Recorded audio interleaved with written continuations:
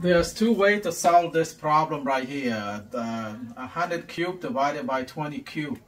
The hard way would just to take the 100 times 100 times 100 divided by 20 times 20 times 20, which equal to 1 million,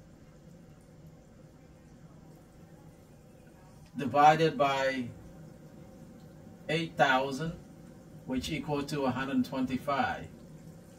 The easy way would be to rewrite this. So 100 cube divided by 20 cube, you can also write as 100 divided by 20, and then cube both of them, which equal and then the 100 divided by 20 you can equal to 5. So 5 cube, which just means 5 times 5 times 5, which equal to 125. So this is the easy way to do it, and this is the hard way to do it. So thank you very much for watching. You like my videos, please like, share, and subscribe. Bye bye.